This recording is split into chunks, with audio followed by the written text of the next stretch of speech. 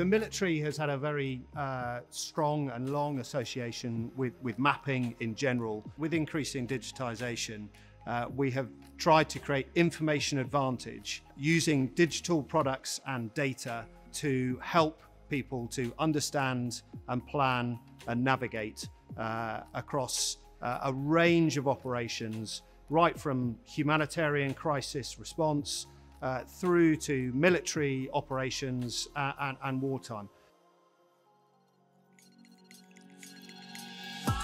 So our relationship with Esri goes back well over 30 years, and as the digitisation and technology improved, so we were able to use the software better to help us manipulate the data that we were collecting.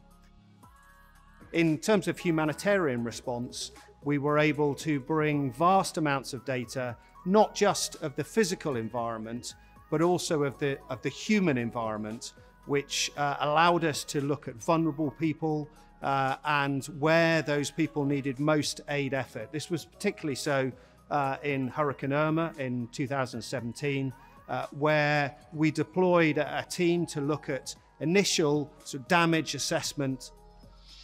When it came to military operations, which has really been our basis from which we've developed, much more focused on the physical terrain. But certainly as we moved into Afghanistan and the amount of data that we had available, we were able to look a lot more closely in terms of where IEDs might be being placed, route vulnerabilities, where the population was, and the way that the Afghan population had changed over the period of time and how we had made improvements.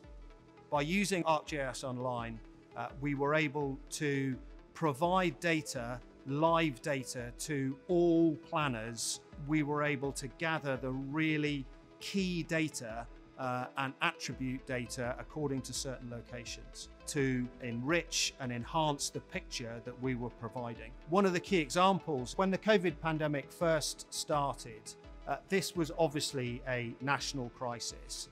And really the first thing we had to do was work out how the military could help. When we started the mass testing in Liverpool, we had a number of centres around Liverpool. Using the Survey 123 application, we were able to monitor attendance in real time at various centres and therefore direct the population to different centres where there may have been lower activity, so we could manage the flow of the population into those mass testing sites.